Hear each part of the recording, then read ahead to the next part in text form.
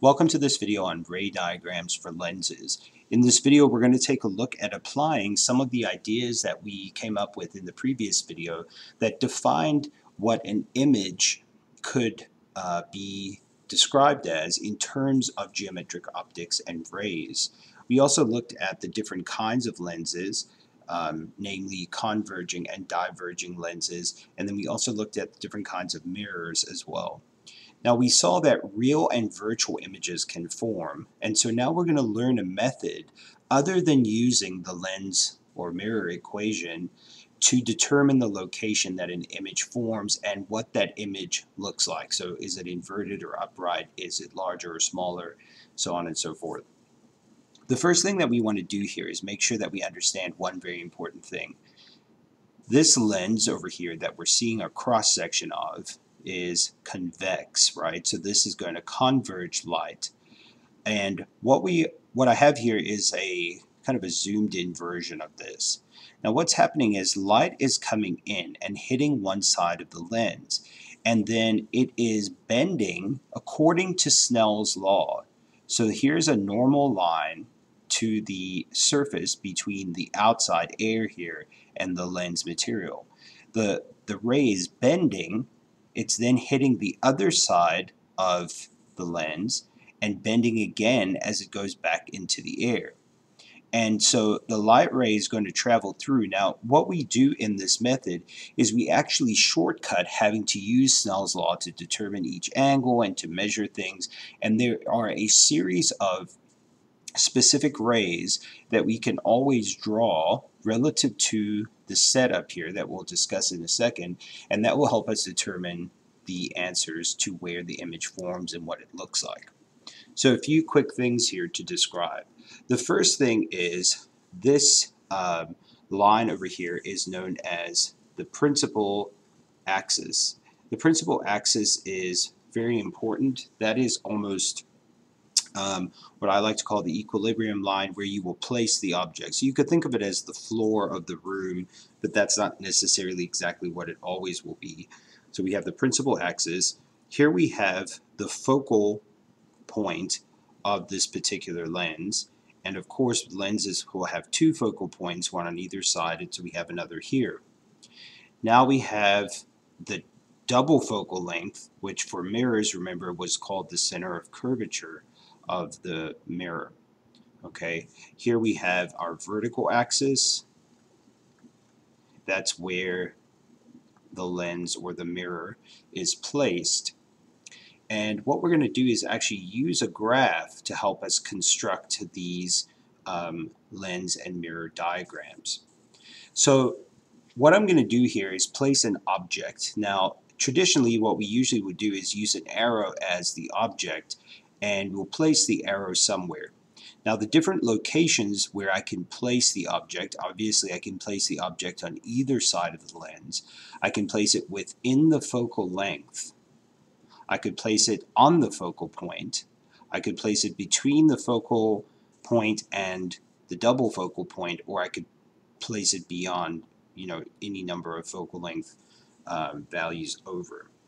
So what I'm going to do here first is I'm going to place this first object over here, and I'm using the object to be an arrow.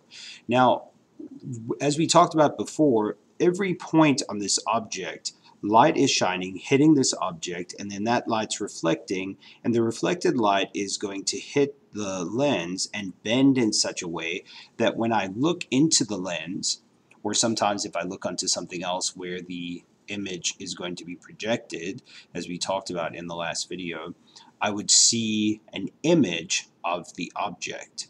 So I'm using the arrow here so we can pick just one point on the object, and that's going to allow us to determine where the image is going to form. Now I'm going to get rid of these over here just so that we have more room as we get more and more lines on our drawing so that it's not too confusing. Now there's a couple different rules that we're going to follow here. The first rule is that we're going to go show an incident light ray, and I'm going to show my incident light rays in green and my refracted light rays in yellow. So I'm going to show this incident light ray. It's going to start at the top here of the object, and it's going to hit the lens. So I'm going to hit the vertical axis here, and that's in between here. So I don't actually care about what's happening in here. Now I'm just going to draw this one. Now what we are going to say is that if light hits the lens when it's parallel to the principal axis, it will refract through the focal point. So let me go ahead and show that. It's going to refract through the focal point on the other side. So what we've done here is we've used the already pre-planned out diagram to construct an incident ray and a refracted ray without having to measure any angles. Okay, and this we can use these. You could actually measure these angles and see that they do obey Snell's law. And over here we have them just drawn in with without having to measure the angles. Okay, the second ray we're going to do is we're going to go from that same point on the object through the focal point and hit the lens. So I'll go ahead and I'll start with that. And actually I'm going to use my line tool again so that I can make that a straighter line. So it's going to hit the lens and probably somewhere around about there, and it's going to do the opposite of what happened before. Now it's going to come out as a parallel line to the principal axis. So it's going to look something like this. So over here, basically what we have is, this is the first ray that I'm going to draw, and that is parallel with the principal axis. So you kind of have to memorize these few little steps, but it's a lot quicker than trying to measure angles. And the refracted ray is going to pass through the focal point. Okay. The third line you draw over here is going to go in through a focal point, and it's going to refract through, or refract parallel to the principal axis. So you can do those two incident and two refracted angles. The third one that you can do to check is you can actually go in to the center point here. So this is where the two principal, or the principal axis and this vertical axis meet.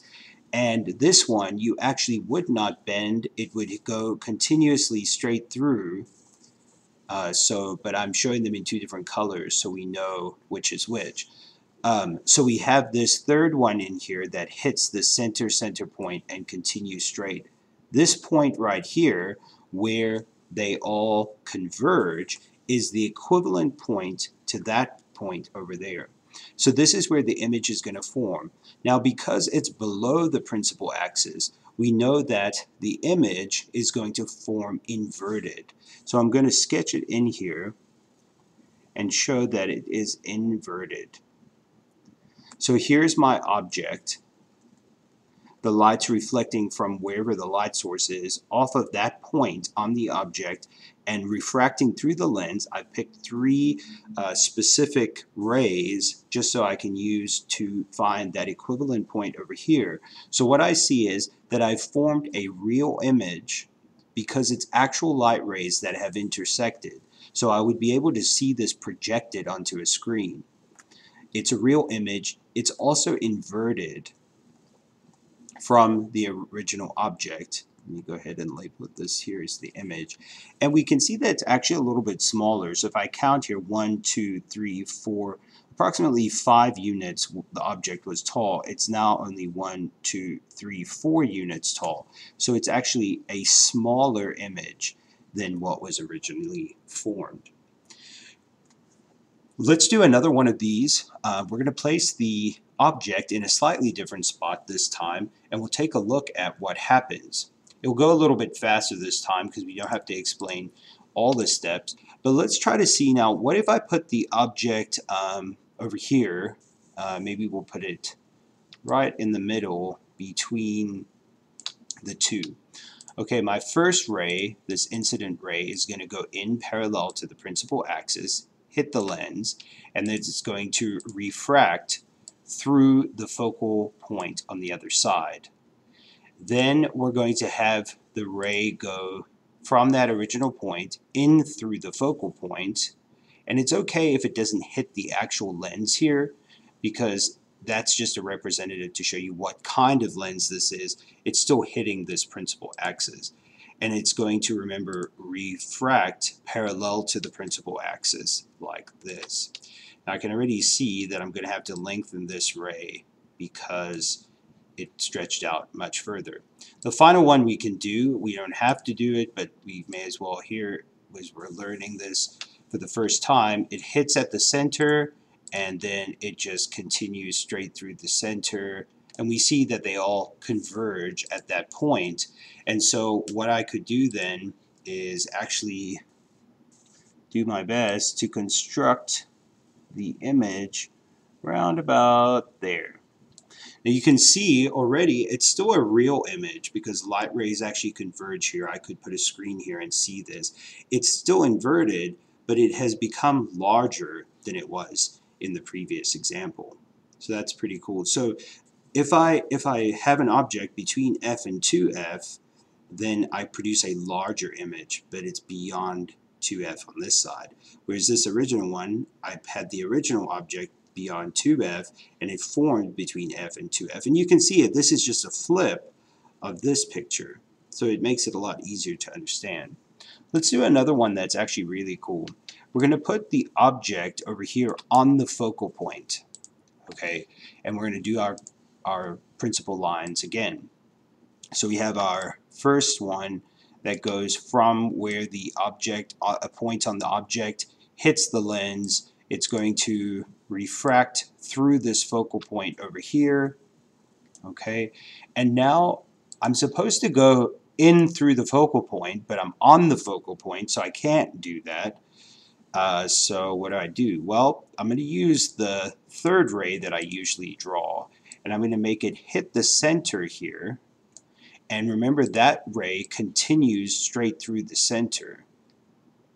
Now, we see here pretty clearly these two rays are not going to intersect, and that is true. What actually occurs here is that when the object is placed on the focal point, there is no image formed because these rays will never intersect. But if you placed a light bulb, let's say, at the exact focal point of a lens, you could create this very big beam of light, kind of like of a lighthouse, and you could use that beam and move it around. But you have to place the light bulb exactly on the focal point in order for that to occur. Finally, for some of you who may be thinking about it, if you place the object inside the focal length, what exactly would happen? So what I'm going to do here is I'm actually going to make a very small object, because I know that this is going to form a very large image, and I'll show you kind of how that occurs. So our first line is going to go in from the focal, point on the object parallel to the principal axis, and it's going to refract through the focal length on this side, okay? And now the second line is going to be a little bit tricky here because I'm in front of the focal point. So how do I go in through the focal point if I'm already in front of it? Well, there's two options here. I can either line that point up with the top of the object, so kind of do something that looks like that. Now, obviously, this portion of it that is before the object is not actually present. So we could erase that part and only focus on the point from here up to the lens. Now I know that that's actually going to refract parallel like it did in all the other examples. And I see again here, these two rays will never intersect, meaning it's not going to form a real image. But what I can do is if I look through the lens, my eye can follow this ray and this ray and see a point where they appear to have intersected in somewhere on the side. if we're treating them as geometric lines. Now what I'm going to do is use a different color to trace back the refracted rays only. So I trace back this refracted ray, and I'm going to trace back this refracted ray over here. In fact, I need to do that a little bit better than I did. Okay, so I've traced back those two lines, and what I see is that I have the corresponding point form over here. Let me change to a smaller line. Have it formed over here. Okay, now it appears that this is a bigger image than the object was. So this image is a positive magnification, right? This is like using a magnifying glass. If I place the object very close to the lens and I look through the other side along this line or this line, I see the object or the image form over on this side. It's the same orientation, so right side up, compared to the object over here, but it's much larger. So my eye, though, has to look through the lens to trace back these two refracted rays. Otherwise, I won't be able to see it. So in other words, this image cannot be projected. It is a virtual image. Virtual images cannot be projected. Real images can be projected. This would be the example of a movie screen, right? So if you place the reel of the film at some distance away from the lens of the projector, it would form a real image much larger somewhere else. Now you might be thinking, well, that's upside down. How would we watch that? Well, if you play the movie reel upside down originally, it would invert the image that would project on the screen right side up. So take a look at those again and practice drawing some of your own. You can change things about the focal length, and keep in mind that here we could have used the image equation for the lenses and done the exact same thing and calculated it in numeric values rather than these geometric descriptions. But this is an alternate form to understanding where images form. In the next video, I'm going to take a look at a diverging lens and see how the images will form.